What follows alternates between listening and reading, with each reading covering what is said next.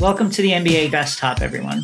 Earlier this week, Eagles receiver Deshaun Jackson posted anti-Semitic quotes that he attributed to Hitler that Hitler did not actually say. Why am I bringing this up? This being NBA Desktop. Because a few days later, Steven Jackson was like, yeah.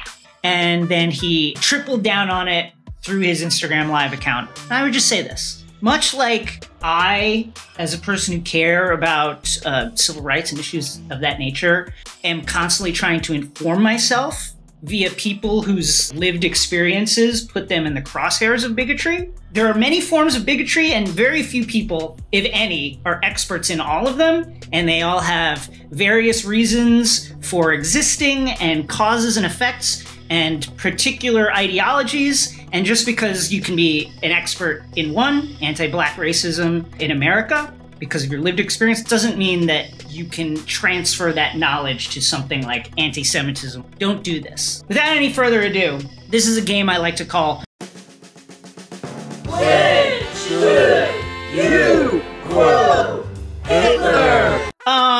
The answer is never. Anyway, si se puede make a statement. The National Basketball Players Association and the NBA reached an agreement Friday on social justice messages that can be displayed above the numbers on the backs of jerseys when the league resumes play July 30th. Now, if you were concerned that corporate interests might take some of the edge off some of these social justice expressions, your concerns have been borne out. Let's go through them. Black Lives Matter. Good. Say their names. I can't breathe. Good. See us. Hear us. Why not all the senses? Touch us? Stand up? This is like something that my Apple Watch tells me every hour. Group economics? Unfortunately, this one was specifically made for Spencer Dinwiddie, who will not be playing in the bubble along with all the other Nets. Anyway, who's wearing what? Now, I want to bring your attention to Mo Wagner vote. This is a federal crime, is it not? Mo Wagner, a citizen of Germany? Do group economics because somebody has to do it. Welcome to the bubble! We got PPE! Anyway, the bub grub is leaving stuff to be desired. Here is Troy Daniels Instagramming a portion of his meal. Now, I'm not a millionaire, and I would eat this 100%. That said, yeah, this looks like shit. Alright, this looks bad. Isaiah Thomas tweeted, no way LeBron eating this. LeBron James 100% is either teaching JaVale McGee how to cook, or they are like getting rid of one of their assistant coaches and are just bringing like David Chang in instead of an assistant coach. So the NBA bubble is what it is. The WNBA bubble, folks. So this is the laundry room in the WNBA bubble. So I'm just gonna go through this like the Zapruder film. So, okay, dirty floor. There's just a drain in the ground, random wood covering an air conditioner. That can only mean that like bugs and things are crawling in from the outside, right? And now at the top, this is the truly disturbing thing. A mousetrap, a Victor mousetrap that has been sprung also. Like, just kind of hanging. First of all, how is a rat or a mouse supposed to run into this? Two, the fact that you have mice above ground, like they're at head level, they can, now it's 360-degree mouse infestation at this point. That's fucked, folks. Fix it. And now, Ringer fact checker extraordinaire, Lakers fan extraordinaire, Jordan Ligons. What are your thoughts on what we're seeing coming out of this bubble? I have a lot of thoughts. One, we've seen some footage of a laundry room.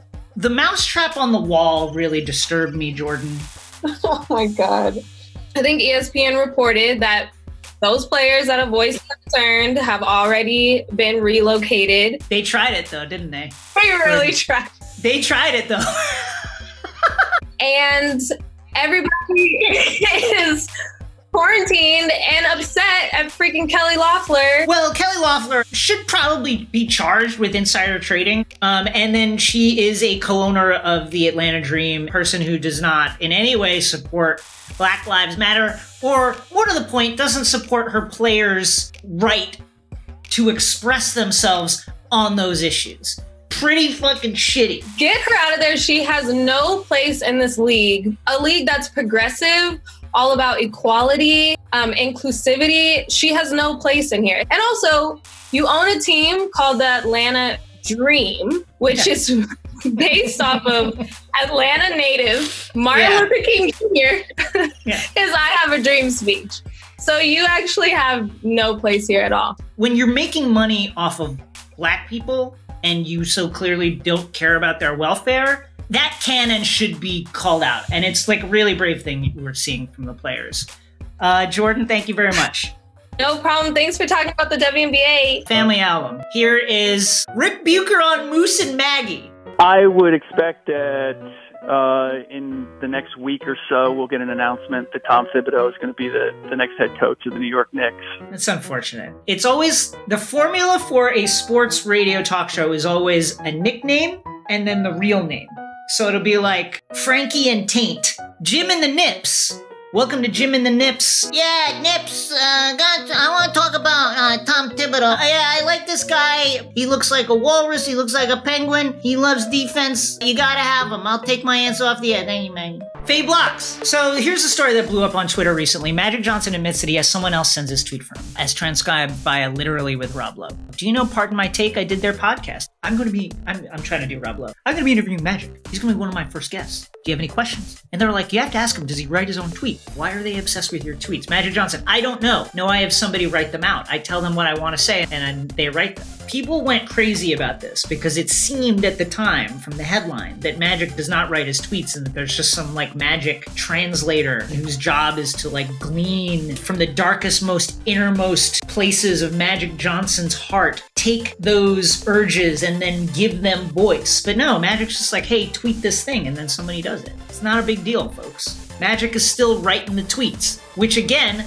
I love. The Summer of Learning. Hey, remember when Last Dance was on roughly 500 years ago? Well, Terry Rozier quoted as saying, I didn't even know they won 3 straight championships. I'm just being honest. To do things like that, you have to be super special.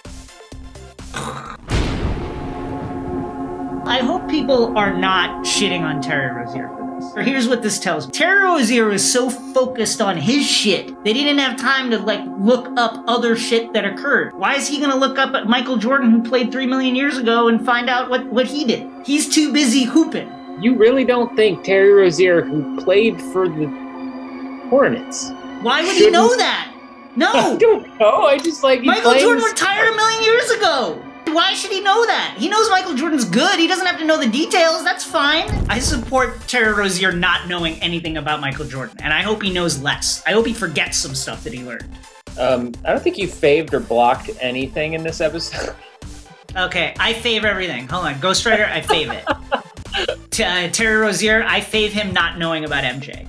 Let's get Carole Baskin in on this. So Carole Baskin on Cameo. Carole Baskin at Big Cat Rescue.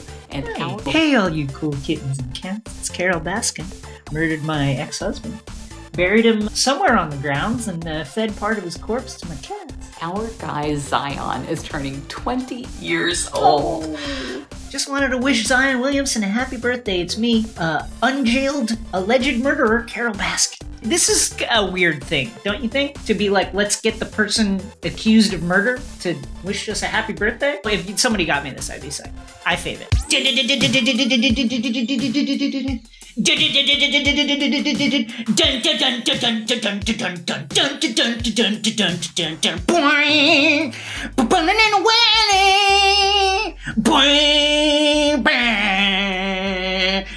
Oh!